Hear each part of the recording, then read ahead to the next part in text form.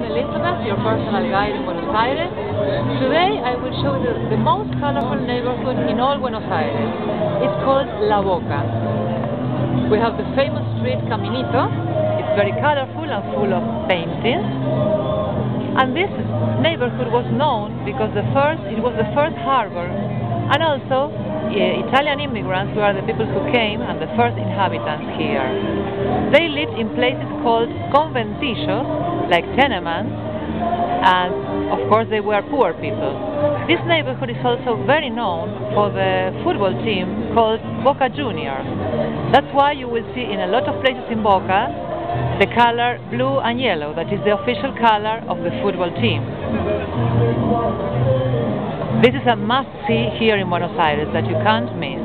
And of course you can visit it with me in my tours. And remember, Buenos Aires is waiting for you.